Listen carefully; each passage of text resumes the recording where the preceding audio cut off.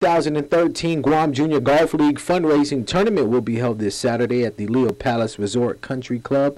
The fee is $250 per team, and the format is two-player team, select shot, modified Callaway scoring. Well, this tournament was put together by the Guam Junior Golf League, and what we're trying to do, we're trying to raise funds to keep the program going and in operation. And number one, I'd like to thank everybody that have donated for this fundraiser. And I hope when they come out and play, they have a wonderful time. We have about 7 coaches, and plus we give them a tournament every month and let them play every day in the afternoon. And we pay for everything. The kids don't pay for anything, just membership.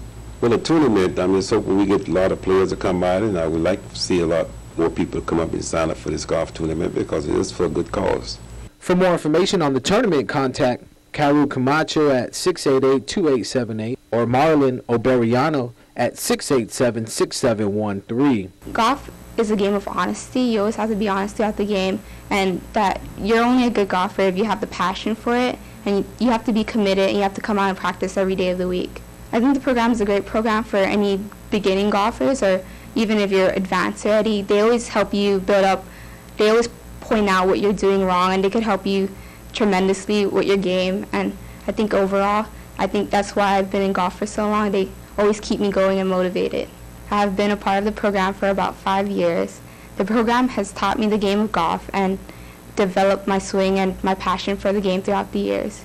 There's a lot of kids involved, so it's always a friendly environment. There's always people there, and when you need help, there's few coaches around to help you with your game. Domino Lux International Guam, along with the Guam International Boxing Council, held their DLX Sports Hall of Fame 2013 GIBC Fighter of the Year award ceremony last Friday at the Guam Legislature Hall. Some of the awards given out were as follows: 2013 GIBC Pound for Pound Fighter of the Year Boxing Juniors Division went to Adrian Francisco from Lights Out Gym, first place. 2013 Guam International Boxing Council Pound for Pound Fighter of the Year Boxing Men's Division, Nicholas Raval from Raval's Gym. He took first place. 2013 Guam International Boxing Council Gym of the Year for boxing went to Lights Out Gym.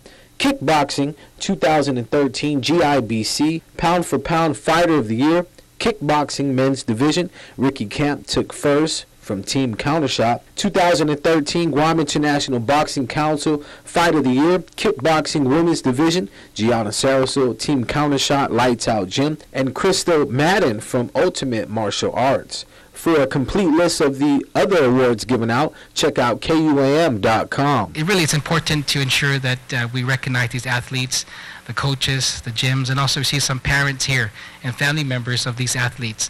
Thank you for your support in supporting them. So just Masi, and God bless. Thank you. Let's turn to some NCAA women's basketball. Undefeated